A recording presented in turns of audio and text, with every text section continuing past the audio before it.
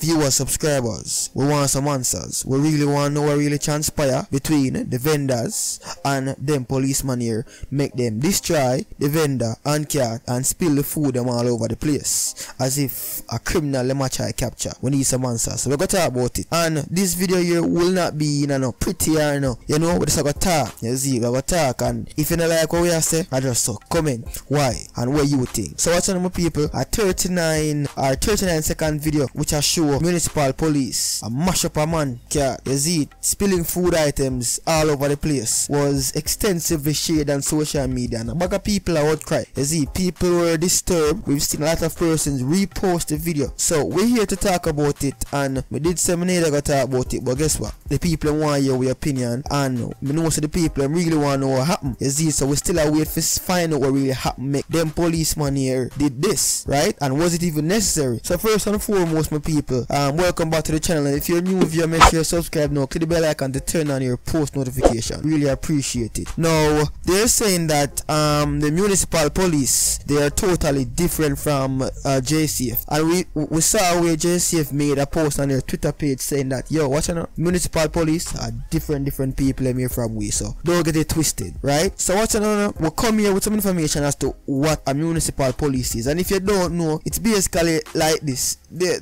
It's a law enforcement agency, more of that. It's under the control of the local government, you know. But like where funding is concerned, they are funded by the city's budget. In other words, the city pay them. You see, like the community them, where them branch off, you know. You see it, them pay them. You see it, and what we need to know is that them have fewer legal powers than the state paid police. So me don't know what these criteria are, what power them have, or what them can do and cannot do. But we know say, yo, these lawmen are governed or controlled by the agencies within a specific community, right? Now, are still police. You see it, municipal police, Jamaica Constabulary Force are still police them same way. So we now go by the one there say are two different type of entities or whatever. Are still police no be same way, right people? So what you know, we need answer, because no care what transpire, me not think them have the right, you see it, to actually mash up somebody livelihood like that, spill the food all over the place.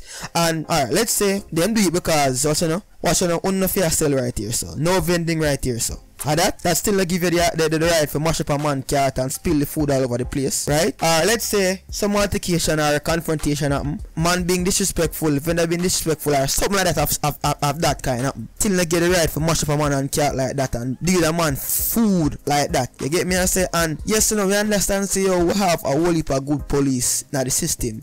Me not care for municipal or JCF, right? But these persons who are the bad cop, I make it look even worse pan the good man them, we are try protect them country, you see it. And then when you find out say your people are say, yo, we need justice sometime, and the man them hate police, we kinda wonder. And I'm also a victim as well, because sometimes I ever wonder why people are say, yo, them hate police and the man here protect us from, you get me, as a criminal and other activities where destroy the country. But we have to understand now, see, yo, sometimes them man here who claims to them are protect we I do some foolishness, because like for example, this never make no sense, you get me I say. And as mentioned earlier, viewer subscribers, as to what could even happen, it's still now give a man the right to destroy a man livelihood like that. The man, him and her probably have 5 picnic and them have to come on the street early of a man for come sell and make sure see where them youth they get food, you get me I say. So when you destroy that the man the thing now, what you left that the man the do for pre-violence, and then when you see him wanna come kick off the door of the man there and kill him because he had the wrongdoing,